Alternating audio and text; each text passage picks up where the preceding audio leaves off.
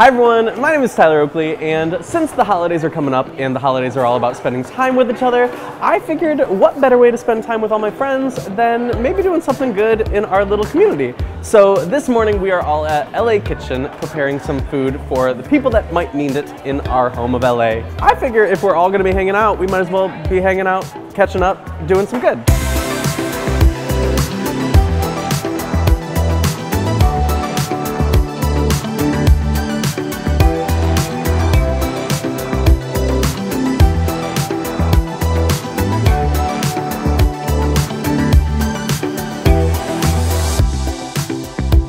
So what you'll be doing today is part of our impact program, where we work with local farms and supermarkets and they donate product that they can't sell, either because it's a little bit blemished, so they donate it to us for us to transform it into healthy meals that we then distribute to different senior centers, needle exchange programs, homeless shelters. So today we're going to be dicing and cutting some red bell peppers in half. I'm going to use them two different ways. We figure that even if you're getting a meal that's being handed out to you, it still should be delicious as well as healthy.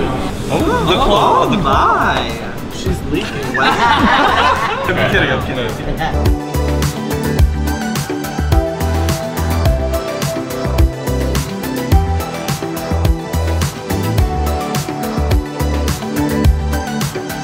Hello.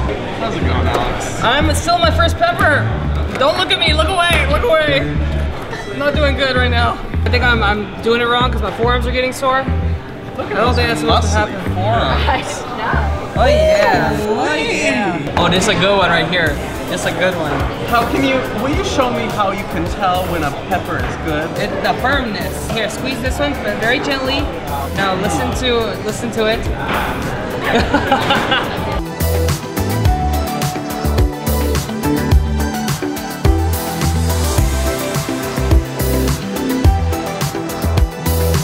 Ladies and gentlemen, please welcome to the stage Diced Darling. No, Miss Bella Pepper. So it's called LA Kitchen, but what I really like is that he talked about how we're all in LA and we're all neighbors for each other. And so the program is helping people who maybe have had something bad happen to them in their past or who weren't born with a lot of resources or privilege, and it's about neighbors giving back to one another. Someone might look at this dang pepper and say, ooh, look at that, I don't want to eat it, but look at the rest of the pepper, there's still so much left to use. And they talk about how that is the same way with people in society, that you might look at somebody and think, wow, that person has a past that I don't really want to trust or be around, but that person has so much potential or maybe wants to do good with their life and they're not defined by their past or not defined by the blemish that you might see in them. Chef Joey at your service. Does she have a technique? Yes, I was being taught to grab it from here and cut forward. Oh yes, it's a forward motion, and she reminded me to breathe. Because I wasn't breathing. I almost passed out on the night.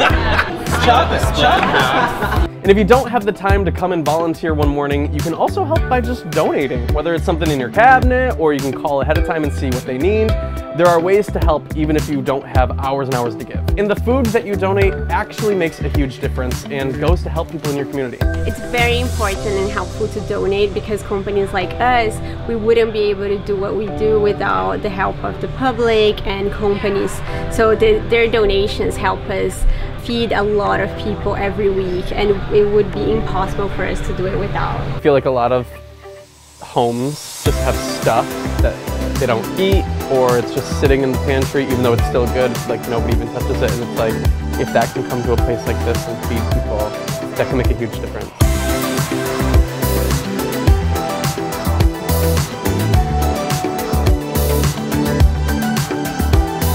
Okay, so we're wrapping up here. I had so much fun with my friends, and we actually did a little bit of good, which is like a cool thing. And I know sometimes it feels like intimidating to try a new thing or to come to a place like this, but it was so easy and so welcoming, and I learned everything I needed to learn within the time that I was here, and I was able to feel like I did something in my community, and I would want you to feel the same thing. So in the description, I'm putting a whole bunch of resources on how to figure out how to volunteer in your community. And if you guys do, let me know. Tweet me pictures and send me updates of how you are maybe doing a difference with your friends and family in your community. Thank you so much to LA Kitchen for having us and hosting us and teaching us a little bit about how to give back. If you want to learn more about them, I'll put them in the description. I hope you guys have a really great holiday season and enjoy the time with your friends and family. And if you need something to do, why not volunteer? Cinch for the balls. I love it. Volunteering, it's a cinch. Bye.